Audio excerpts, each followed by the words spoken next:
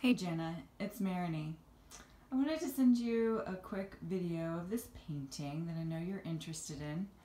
I have finished it with a semi-gloss finishing coat.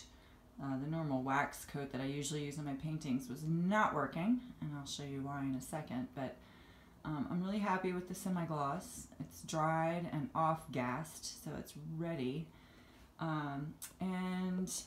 The reason why the wax didn't work is because, as you can see, this painting has a lot of three-dimensionality, and the wax was not only not spreadable really, but it was also tearing up the paper towels that I used to put it on, so it was kind of a mess.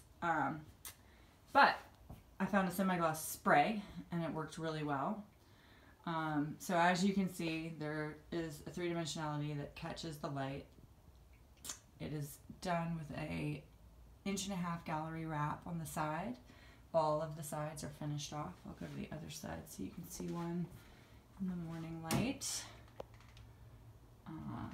Sorry, there's a little sun on there, but get the idea. It's signed very small in the corner by me, barely. You can barely see it. And I sign all my paintings my initials, MKPG, because Marigny Goodyear is redonkulously long.